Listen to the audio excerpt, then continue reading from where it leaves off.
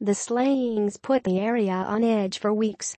The latest killing occurred Monday, when authorities said Brad DeFranceschi was gunned down while the Boy Scouts employee trimmed weeds in front of his house. DeFranceschi lives on Boy Scouts camp property in Clinton, a town of 1,600 people about 30 miles from the state capital. Authorities announced the arrest of Ryan Sharp, 36, late Wednesday. He is charged with 3 counts of first-degree murder and 1 count of attempted first-degree murder. It wasn't immediately clear whether he had an attorney. DeFranceschi was the 4th middle-aged or older white man to be shot at their homes or on their property since July. East Baton Rouge Sheriff Sid Gautreaux would not comment on a possible motive or say whether Sharp, also a white man, knew the victims. Asked by a reporter if Sharp was a serial killer, Gautreaux said, "No, but I mean it could be categorized as anything, really. We've been open-minded in this whole investigation.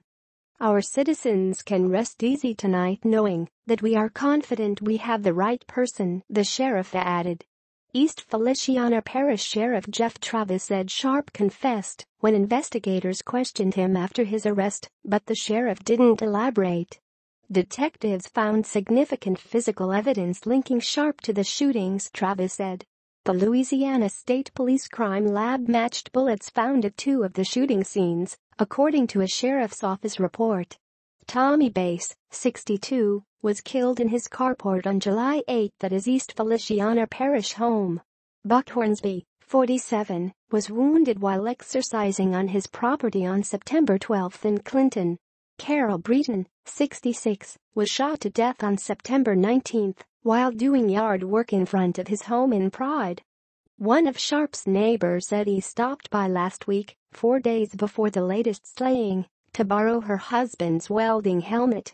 She said she never felt uncomfortable around him. He always had friends around, Tracy Andes, 46, said.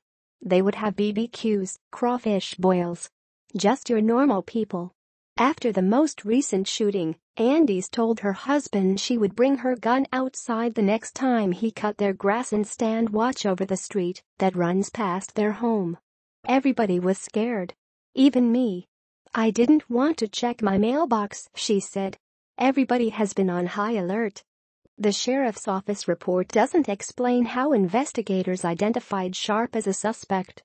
Earlier this week, DeFranceschi's wife told authorities that she saw a white 4-door car with tinted windows near her home after she heard the gunshots that killed her husband.